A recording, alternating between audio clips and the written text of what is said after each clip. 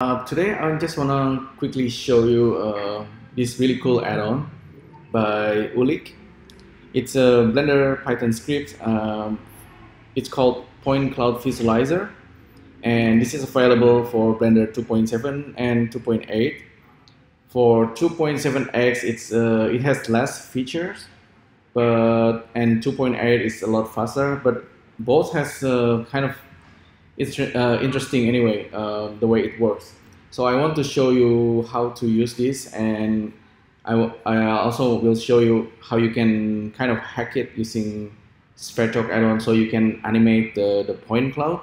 So let's say you already scan, you use 3D scanner and you have point cloud data in form of PLY.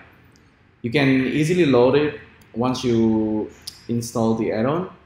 So the add-on looks like something like this: 3D View Point Cloud Visualizer by Uhlik. And once you have that installed, if I restart Blender, I think you still have the point cloud being drawn, but I'll just create an empty. Any objects will actually work, and once you have the object selected, you can see there's this point cloud visualizer. It will allow you to load the PLY, because normally if you just load it into Blender, it's not gonna work. You're just gonna see like a bunch of points. So I have this Ganesha statue already being scanned. If I load the points, it's looking something like this. It's kind of rotated wrongly, so RX 90, rotate it in X 90 degree, and there you go. This is my 3D scan. I use iPhone 10 to do the scanning, and using a custom app by the developer of Heges App. You can request this custom app, but I think he's developing the app into a full app. So this is the result, right? It's really quite simple. Now you have the point cloud. You can play around with the way it's being drawn, and you can smooth it. With Blender 2.79, you can actually have multiple of this. So you can have 2 point cloud loaded and rotate it, and you can display it differently, smooth it, etc. I think this is kind of cool. One thing to know is that you can have this point cloud, and it's just displayed nicely in Blender. You can render it out, but you can't really access the data unless you perhaps play around with the code itself. I talked with Uhlik a little bit. I'm kind of hoping that this data can be exposed into Blender, so we can use like BPY or our own Python to get into the data of the point cloud.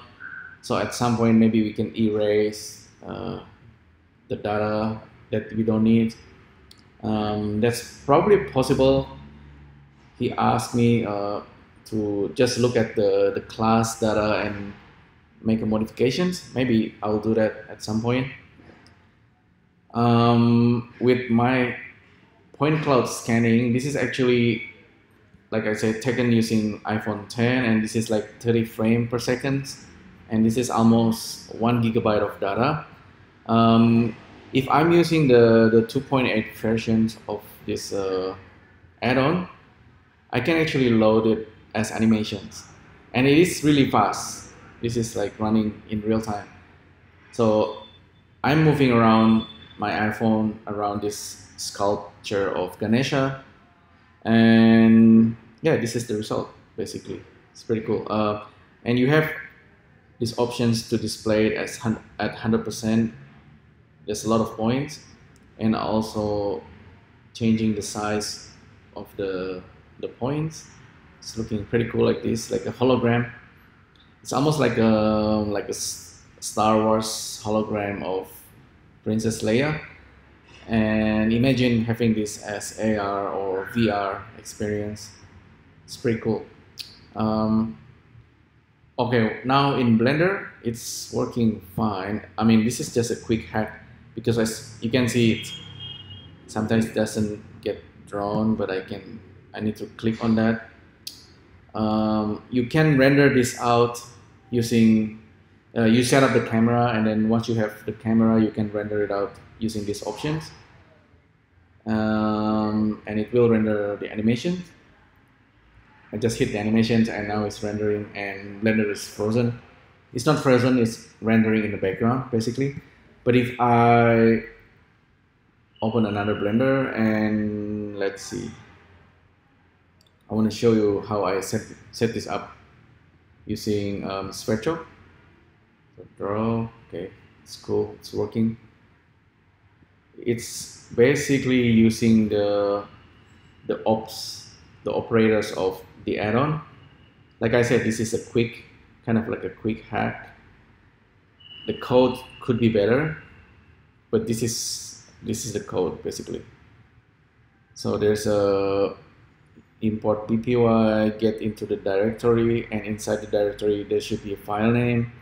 The file name is in this format, but I want to be able to change the frame number, the frame of the file, so it goes through the sequence of the PLY.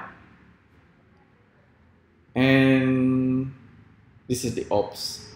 So with the code that using ops, we need to worry about the area, the context where it is working.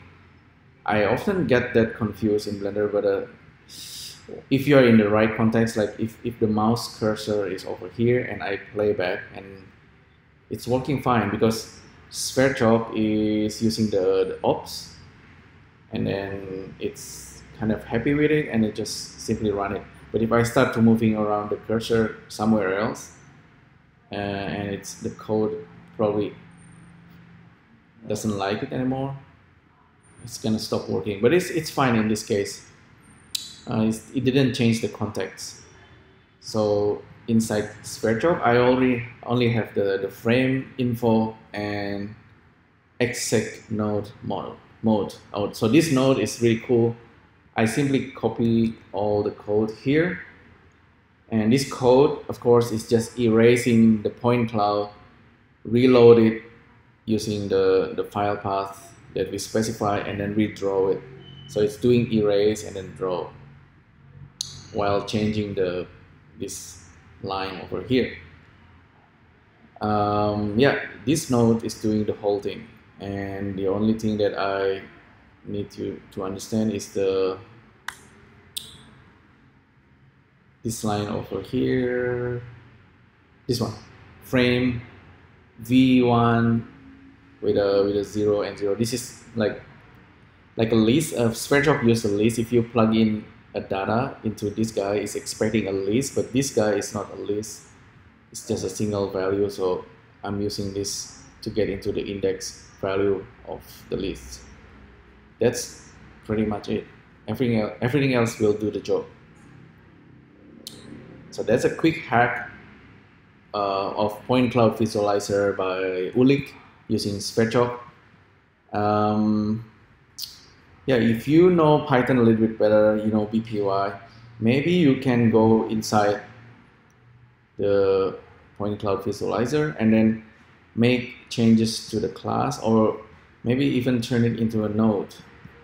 Maybe at some point SVerchok developer can help with this, but I think this is a really cool add-on, and it really works. So once we are able to get into the data and then erase the points we don't want, maybe merging even some point cloud, perhaps you can export it as Alembic. So that's hopefully what we can do in the near future. Let me know what you think, and so yeah, maybe one day we can have a proper import point cloud for viewer and for editing, and also for other things. You know, if we can do that, it will be cool.